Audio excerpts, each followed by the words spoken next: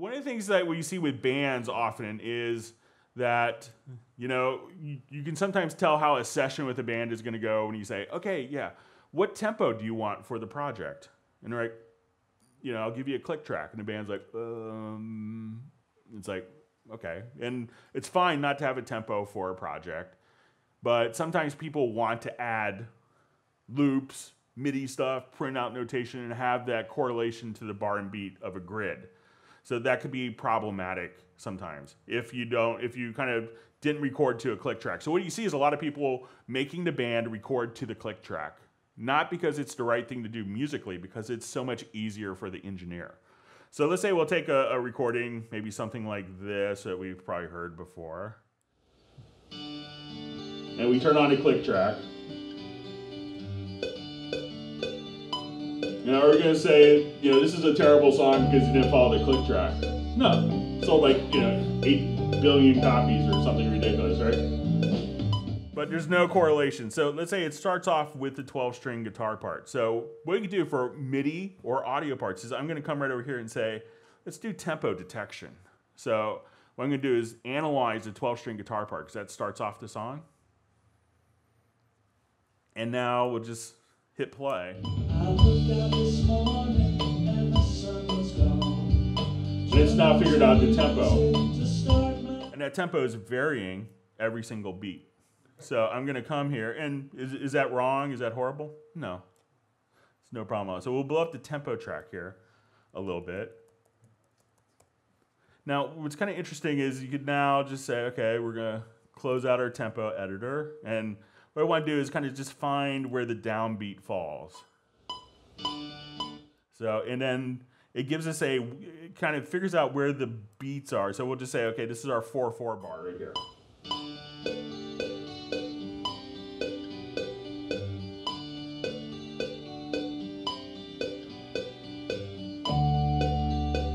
All right, now let's say I want the band to actually play with the click track. I want them to play more steadily.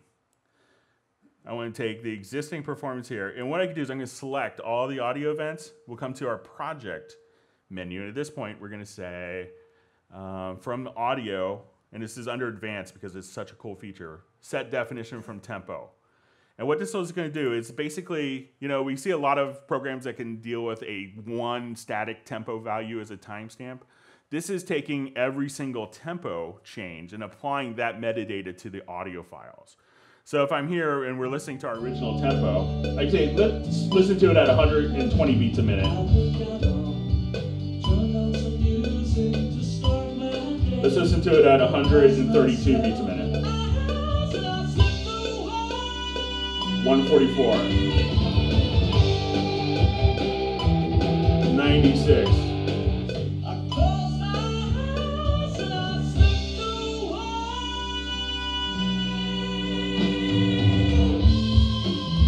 The best part about this multi-track when you listen to it is this. Let's jump back to our original tempo.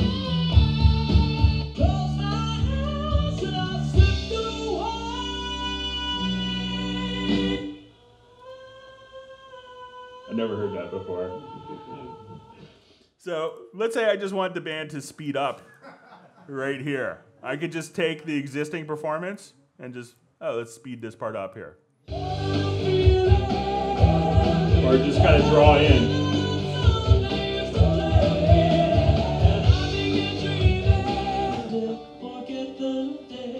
So say I just want it faster here and slow down. So we'll go here.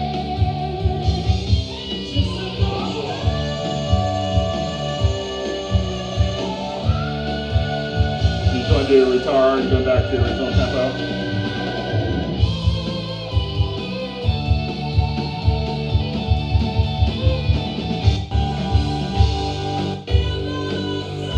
Change the tempo of audio, MIDI, and just do automatic tempo detection that easily. Now let's say we wanted to give our we are working with someone in like traffic in Los Angeles area, sucks, right? You know, let's say you wanted to record someone who lived in Orange County. right? Do you want to go down to Orange County, or someone want to drive up from Orange County to here? No, no one wants to do that. Or how many times we have great musicians who are just like, they don't have their personal act together. You know, so it's like, you go, like Johnny plays guitar, but Johnny doesn't have a car. So do I want to pick him up? So we came up with this really interesting technology called VST Connect. And before, this was almost like, I think if you're really good, you could set it up in 18 mouse clicks. So we wanted to do it much easier. So what this is going to allow you to do is anyone could download a free program from our website or pay $5 for an iPad app called VST Connect Performer. And at this point, you could just say, oh, let's create VST Connect.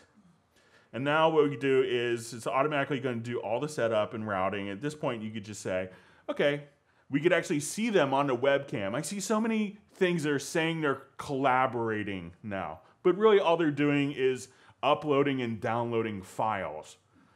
You know, and that's a big difference. Like I saw this whole marketing campaign for a new live collaboration thing.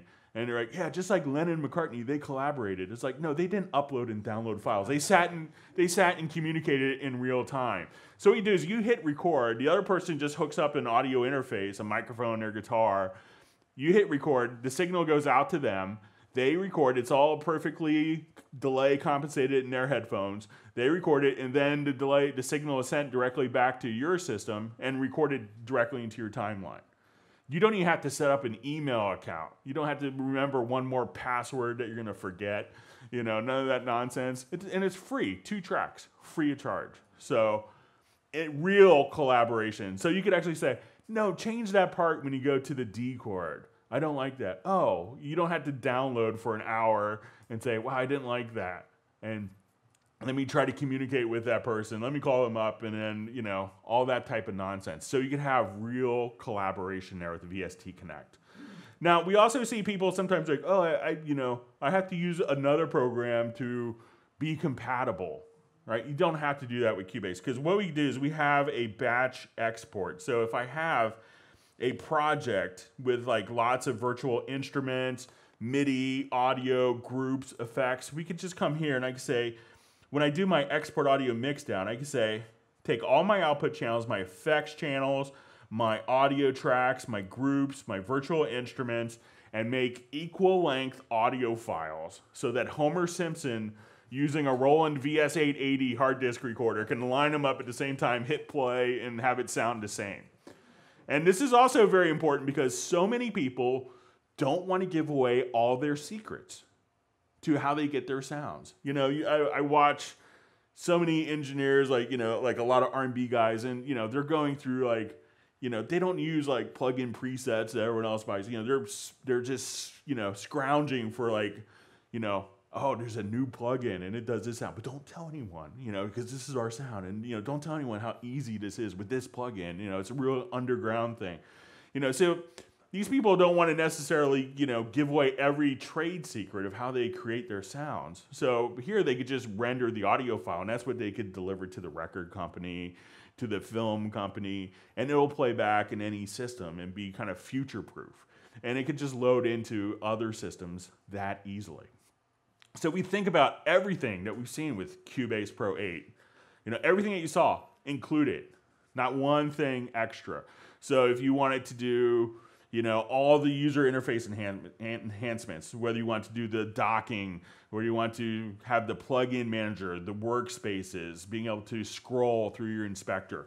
If you wanted to be able to compose with a chord track and come up with new ideas to get out of ruts. If you wanted to have the chord pads to actually be able to perform and record MIDI data intelligently without having a traditional piano keyboard. If you wanted to have all of your different plugins, so if you wanted to have the Groove Agent SE for all your drum needs, the VST bass amp, the VST amp rack.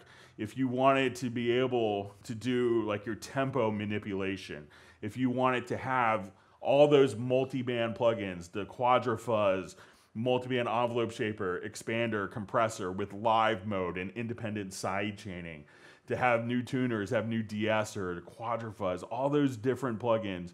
If you wanted to be able to do all of your mixing, so that you could have a full channel strip, to have a large console experience in a software world with all of its conveniences.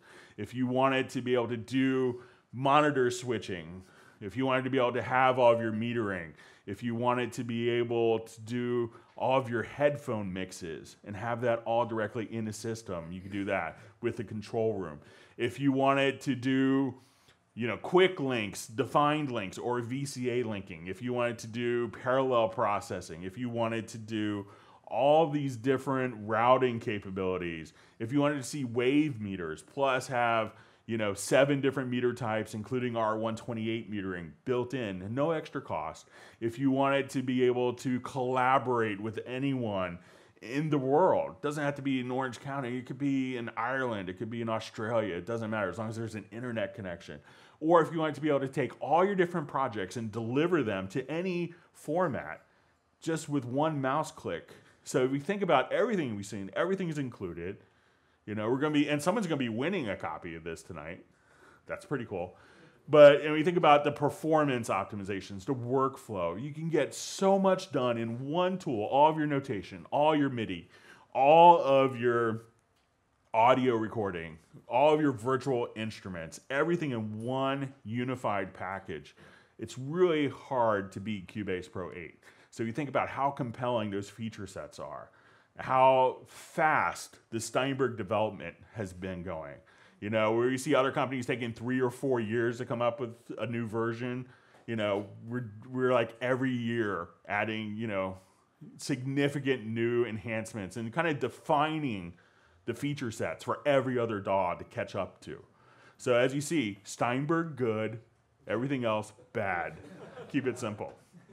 I'd like to thank all the guys here at Westlake Pro. You know, really take advantage. You know, I get to travel throughout the whole country. There's not many really good pro audio shops around anymore. You know, it's kind of, you know, we see a lot of really bad service with people that don't know what they're talking about in a lot of stores. I think we know, you know, we see those stores, we have those experiences.